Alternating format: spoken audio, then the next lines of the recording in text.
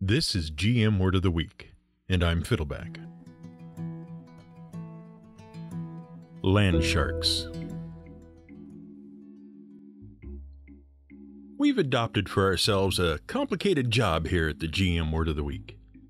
Every week we try to wear the hats of scientists, sociologists, anthropologists, historians, religious scholars, literary and cultural experts, including both the classical and pop literature and culture. And we try not to restrict ourselves to one continent or hemisphere or corner of the globe.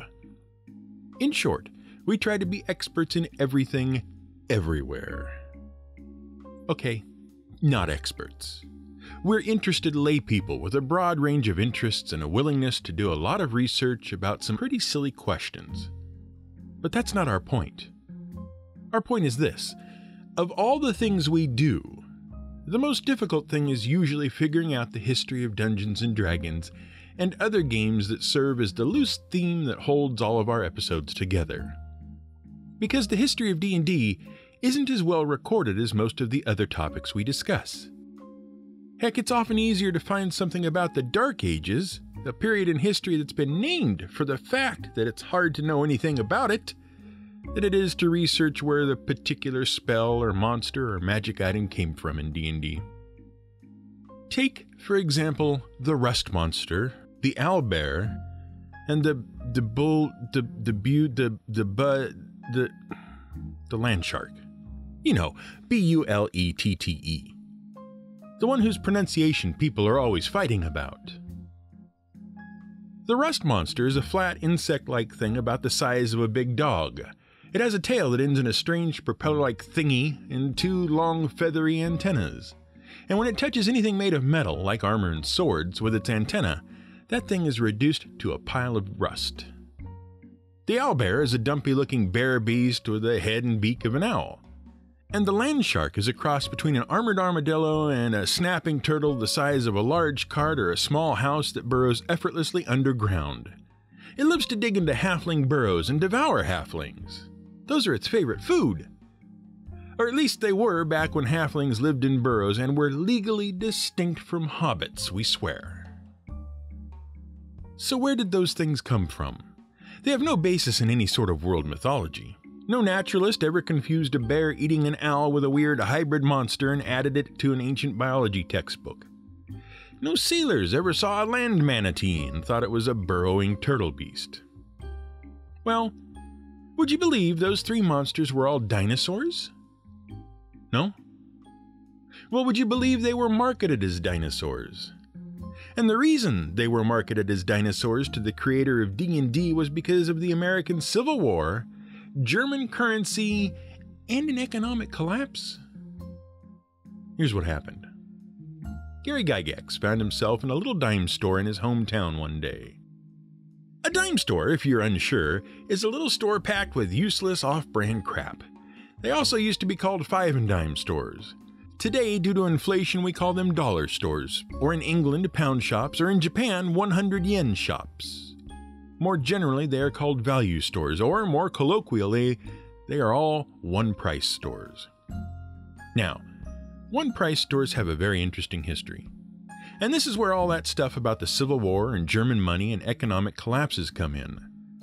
Most people who are savvy about the history of shopping, and there's probably not a whole lot of people apart from us who make that claim, which is why we get invited to so many parties, people who know the history of retail often credit American entrepreneur Frank Winfield Woolworth with inventing the concept of the value store. But in his 1919 autobiography, he admits all he did was make the idea popular and profitable.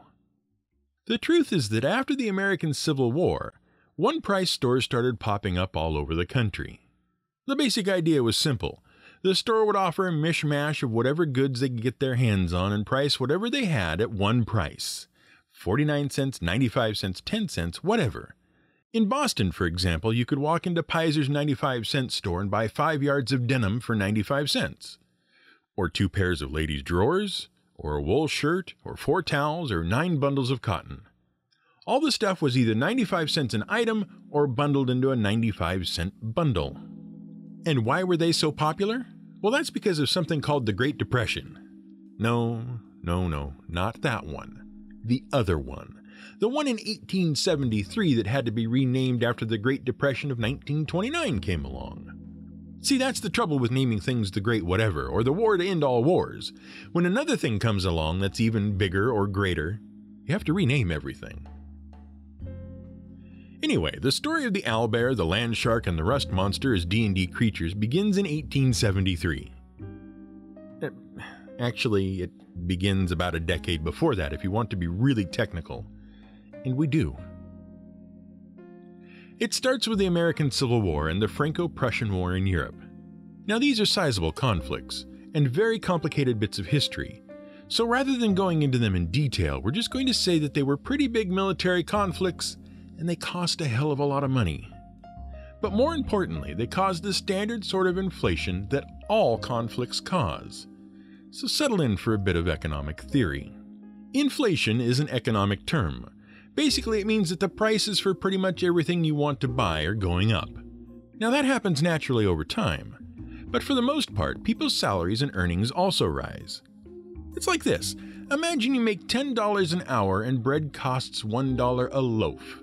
Now let's say 5 years later, the price of bread is $2 a loaf, but you're now making $20 an hour.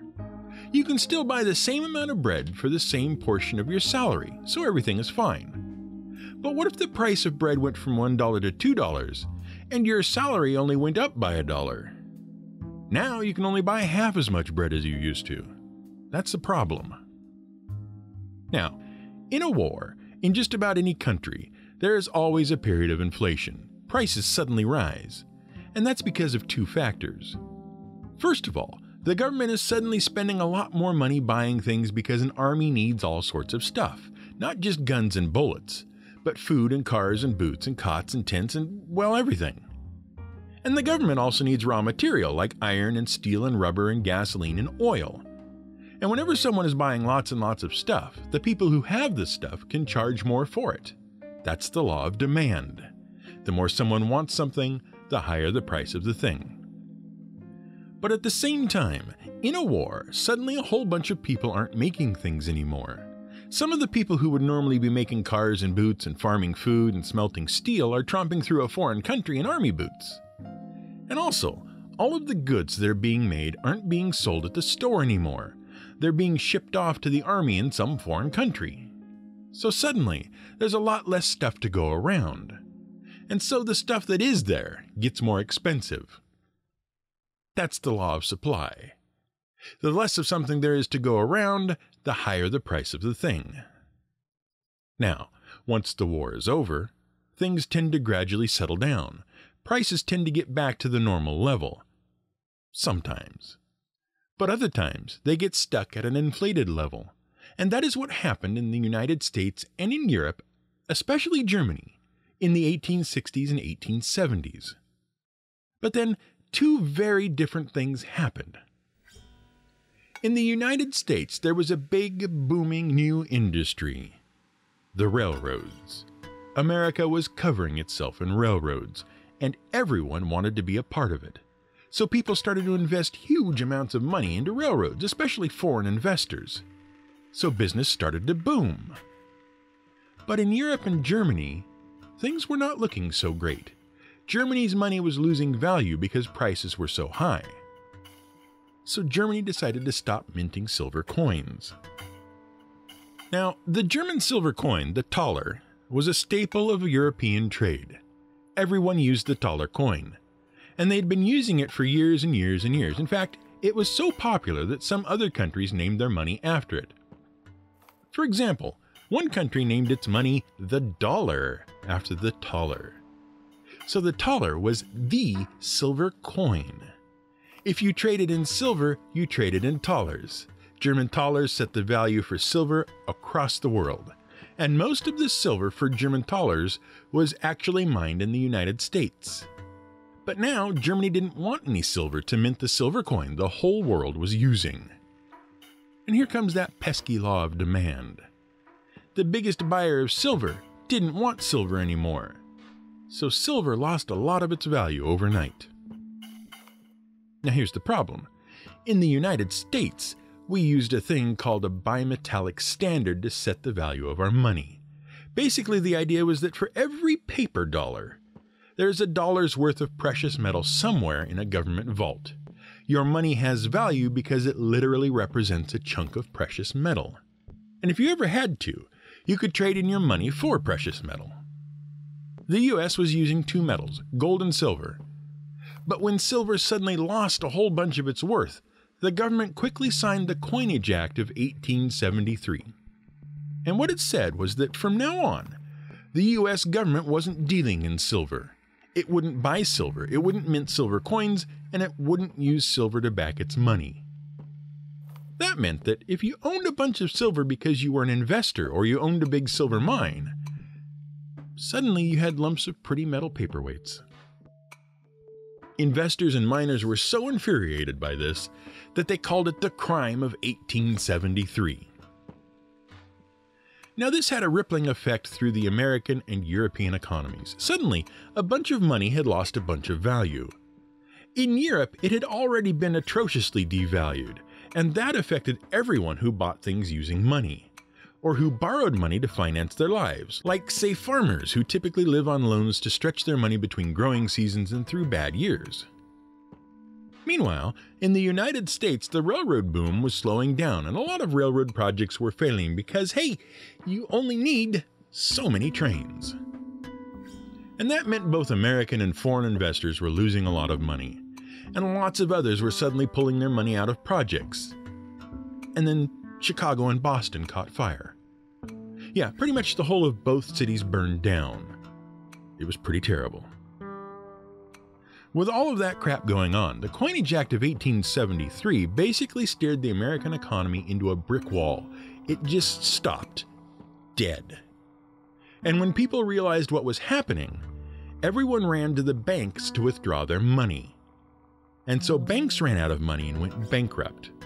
There wasn't enough money to go around, prices were ridiculously high, and everyone was losing their jobs as businesses canceled projects or just went out of business. In the United States, the depression all this caused lasted for about 6 years. In Europe, however, it stayed around for more than 15 years.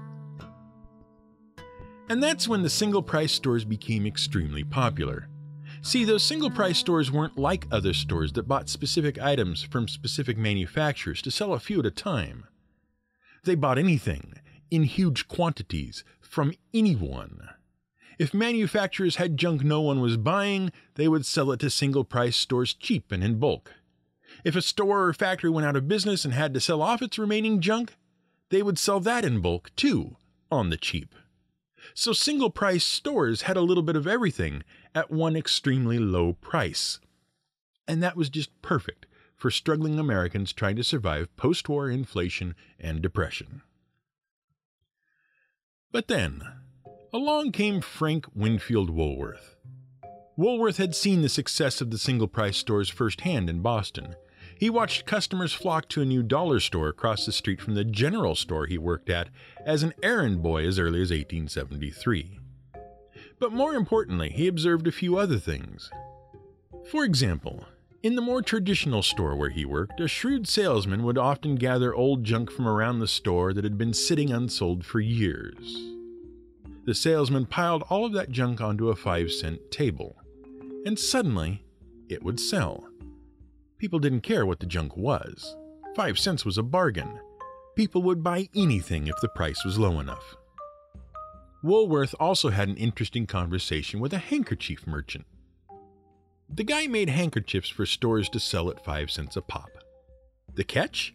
The merchant also sold other small items alongside the handkerchiefs for a profit. People would buy the handkerchiefs because they were good value, and that would cause them to look around at the other items and buy them too. In business, this is called a loss leader. Sell an item at a steep discount to get people shopping at your store, and then sell them lots of overpriced stuff. Your local big box store still does this with its health and beauty department. Woolworth saw an opportunity in all of this. Instead of a 95-cent store or a dollar store, he was going to open a 5-cent store. Everything was going to be 5 cents. Woolworth and his brother opened the first Woolworth's Great 5-Cent store in Utica, New York in 1879. And then the business died. Actually, all of the single-price stores died. As the economy recovered, and it became harder to get cheap goods in bulk to sell at any old price, most of the single-price stores started offering higher-priced goods alongside their bargains. And as the economy recovered, people started to become more discriminating in their purchases. They didn't have to rely on the single-value store anymore, but Woolworth remained undaunted. He opened a second store and introduced a line of 10-cent goods alongside his 5-cent goods. And thus he invented the 5 and dime store. And that's when he started to innovate. He started buying huge amounts from manufacturers in bulk to keep prices low. Some he'd sell in his stores, but others he'd sell to business associates or other stores. He'd even buy stuff at discounts to sell to his competitors.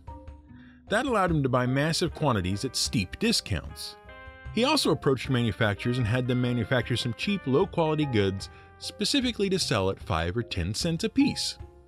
Meanwhile, his stores were well decorated and brightly lit. They had rows of shelves and allowed customers to help themselves, which was an innovation in itself. See, before Woolworths, if you wanted to buy something in a store, you needed a clerk to get it for you. And so Woolworth invented the modern variety or dollar store. Ultimately, it was remarkably successful and continued to innovate after Frank Woolworth's death in 1919. By the 1960s, it had expanded into specialty stores and department stores, and even though the last Woolworth department store closed in 1997, you can still shop at a Woolworth store today. See, after Woolworth gave up on department stores, it changed its name to the name of its top specialty store, an athletic shoe retailer called Foot Locker. And it's because of all this, the Panic of 1873, German silver coins, and the entrepreneurial spirit of Frank Winfield Woolworth, that E. Gary Gygax was able to walk into a 5 and dime store and find a little baggie of plastic toys labeled dinosaurs, manufactured in Hong Kong. He paid less than $1 for the thing, and when he got it home and broke it open, he discovered that whoever made it had no idea what a dinosaur was. Amongst the weird, misshapen plastic beasts was a beast that looked like a beetle with a propeller tail and long antenna, and a beast that looked like a fat, dumpy bear with an owl's head, and one that looked like a mix between a snapping turtle and an armadillo. The Landshark. This has been GM Word of the Week.